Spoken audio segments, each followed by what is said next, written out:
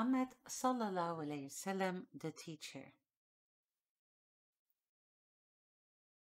If we could just go back in time and join a class of the Prophet Muhammad sallallahu alayhi wasallam, wouldn't that be exceptionally exciting, seeing and hearing him speaking and how the people were really listening? We would marvel about how he keeps everyone's attention. How awesome would it feel to be able to observe him interacting with even the most difficult of people, diffusing situation perfectly? Wouldn't it be simply out of this world to witness how he sallallahu alaihi wasallam made sure that very different people all grasped his teachings fully?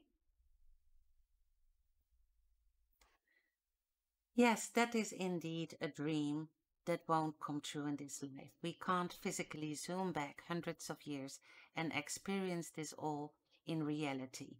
But we have the marvelous books to read and learn more about his teaching practice. With the sound recounts from his companions, we can get a full picture of how he was the best teacher ever.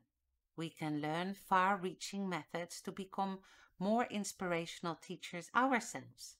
Unlike the Sahaba, we don't have the tremendous privilege of living and learning in his presence, but we can make a sincere effort to not leave his side by studying his way of teaching through the Hadith.